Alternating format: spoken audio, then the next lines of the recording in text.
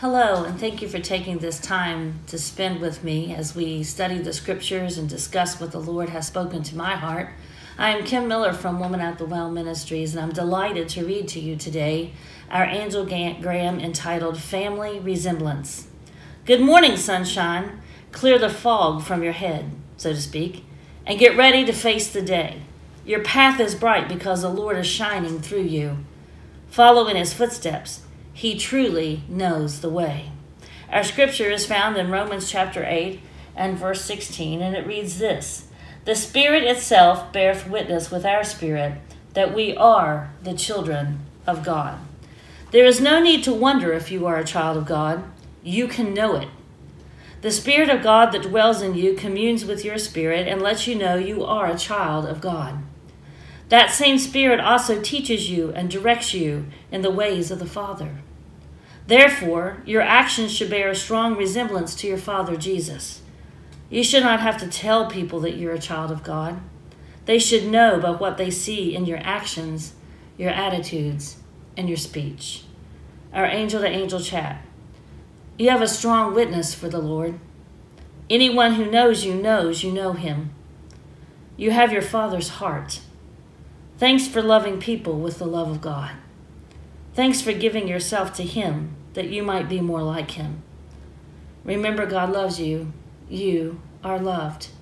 Our key thought is, can people see the Father in you? You know, my mother used to always tell me that as long as I was alive, my father would never truly be dead, because my mannerisms, my speech, my thought patterns were just so similar to his. And people would see me, and they still see me, and they'll say, oh, I see your father in you. And it just gives me great joy because I loved him so much. But I really want someone to say to me, I see Jesus in you. We are called to be his hands extended and his feet. We are called to be his servants, showing the love of God that he so easily and abundantly bestows on each of us to all those who come in contact with us. And it's not always easy. It's not always easy loving those that perhaps are persecuting you, or loving those that aggravate you and irritate you and frustrate you. But we as children of God must stop for a moment, and we must ask him, why are these people in my life? What am I supposed to learn? Lord, help me to love them the way that you love me when I no doubt am frustrating and irritating. And you have to tell me the same thing over and over and over again.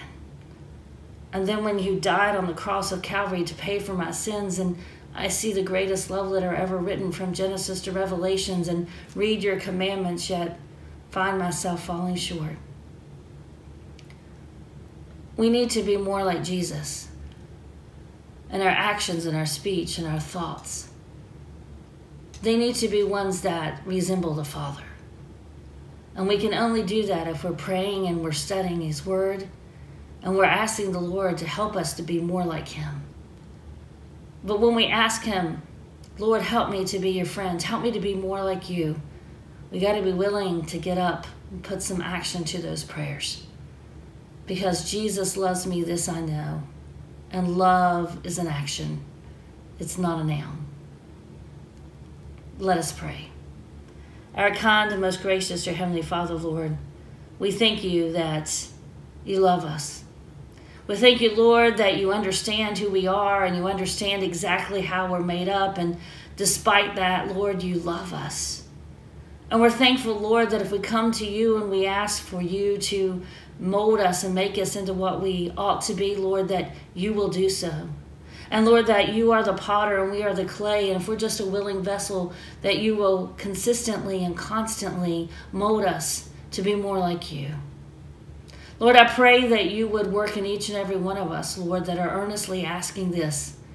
Give us your eyes to see those, Lord, that are in need. Give us hands, dear Heavenly Father, to reach out and hug those, Lord, that need to feel your love and your grace and your mercy. Lord, give us hands that are willing to give, to reach into our pockets, to reach into our bank accounts, Lord, and give to those that are less fortunate. Lord, give us hands that are willing to roll up sleeves and get alongside somebody that doesn't look like us or speak like us or have the experiences we have, Lord, but are a creature born of you, just as we are. That we might assist them and help them and show them that they're not alone, Lord, and that they have help. Lord, give us feet to go where you say go.